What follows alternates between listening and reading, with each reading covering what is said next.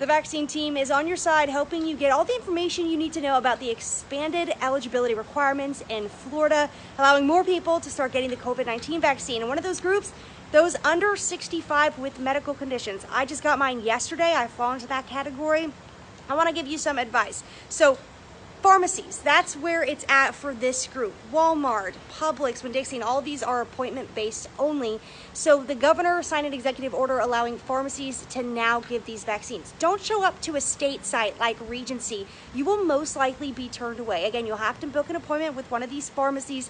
And right now, their websites really haven't adjusted to the changes just yet. So you might not see, the right selection for those with underlying conditions. You might have to select something else.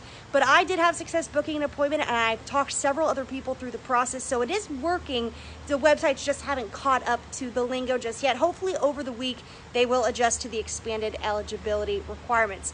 And one thing you will need is a doctor's note. That is your proof of eligibility. The Florida Department of Health lists all the high-risk categories that are under this underlying condition category. We'll have that on firstcoastnews.com. I'll make sure to include that in my story today as well.